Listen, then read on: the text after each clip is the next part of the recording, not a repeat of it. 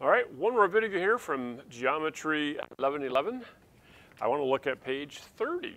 We just talked about the postulate 20, or theorem 20, the measure of an exterior angle of a triangle is equal to the sum of the measures of the two remote angles. And we just did a video explaining what that means and illustrating it, and hopefully that will help you do some of the problems here, 1, 2, even 3, 4, 5.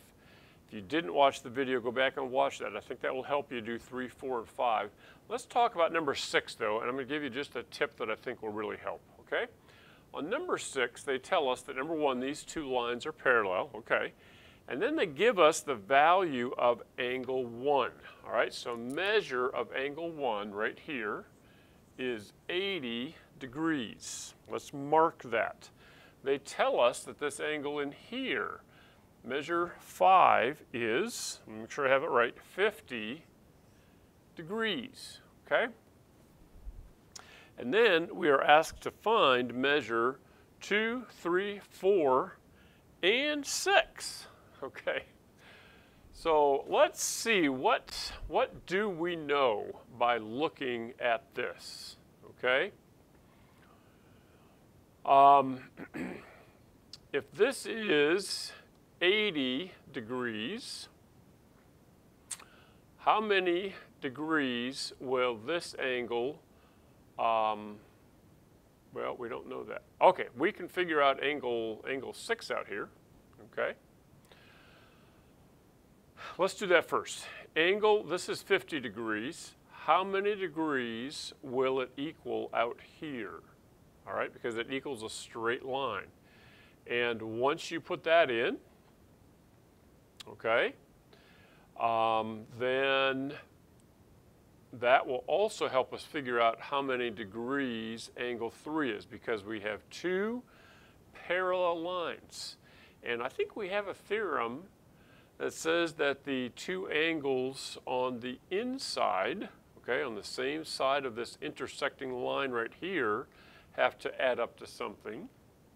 Or you could look at this and say if this is 50 and this is on the other side, they are alternate interior angles.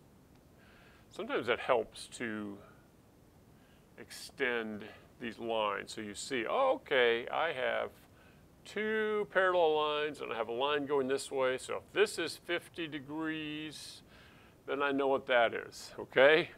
So there's a couple ways of figuring out this one. Once we know this angle, and we figured out 6. We did 6 and 3. Now, what do all 3 of these have to add up to? Do you see that? This plus 2 plus 3 adds up to a straight line, okay? So now we can add these two, subtract from the 180, and you know 2. Now we're going to use that new, well, once you know that, you could look at this and say, okay, I have 3 angles inside the triangle, okay? Or once you know this angle and you know this angle, you could say, okay, this 2 plus 4 have to equal this number 6 out here, because this is the exterior angle, and the measure of the exterior angle equals the sum of the two remote interior angles, and that would be 2 and 4. Those are remote interior compared to number 6, okay?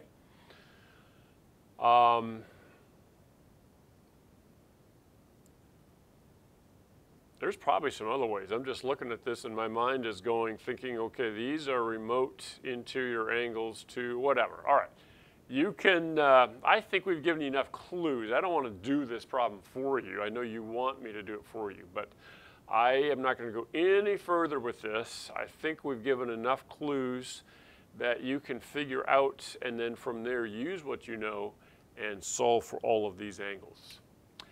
The proof at the bottom of the page actually looks like it shouldn't be too bad. They give you all the statements. All you have to come up with are the reasons. All right, hope you do well.